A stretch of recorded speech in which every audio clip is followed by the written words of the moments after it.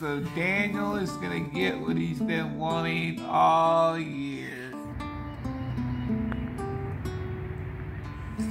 Well, good morning, campers. It is day 3 at the cabin. And as you can see outside, it is a little dreary today. It's a little bit cooler today as well, and they're expecting thunderstorms tomorrow when we're supposed to leave, so that is going to be very interesting. Trying to load the luggage into the luggage carrier on top of the van in the rain. But today I think Christina and her mom are going to go, I don't know what they're going to do. Maybe they'll go down to Girls Gone Wine down the road.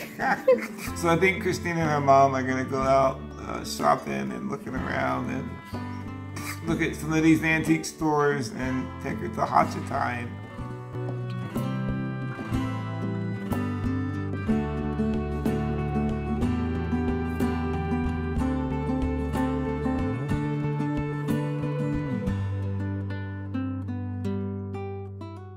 Alright, now my mother-in-law and my wife are gone out antiquing and whatever they're gonna do. And me and Daniel are gonna do some man things. Check it out.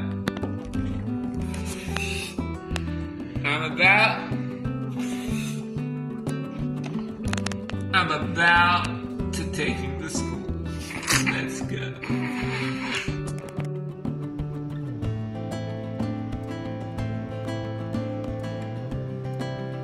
Daniel is taking me to the cleaners, guys. Look what happened here. I put all my hundreds in because I had 19 on 21. There's 300 blackjack, man, and he had blackjack. Thank you. I quit. I'm done. Well, Daniel and I at least Dad's having fun. Remember that big stack he had? Look who's got it now. I told you.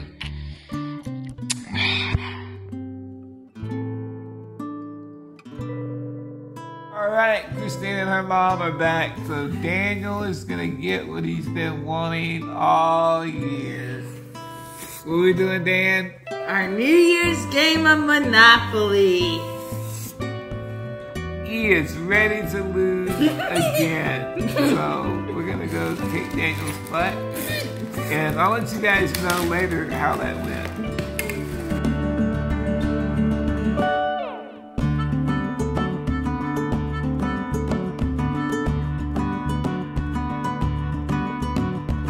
Well, looky here what I got.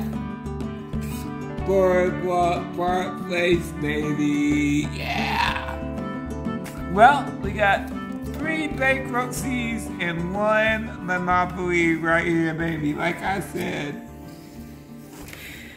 Now let's see how Daniel feels about that. Well, what's up, Dan? Talking all that smack, huh?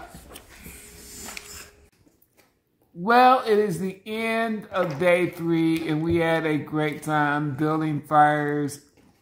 Christina and her mom did some shopping at several different little shopping places here. And Daniel got his Monopoly game in. And some weather's coming in tonight. We're not too sure about the weather in the morning. So we have a luggage rack bag that we put our luggage in on the way here. I'm not too sure if we're going to be able to use that in the morning, so it might be a tight fit.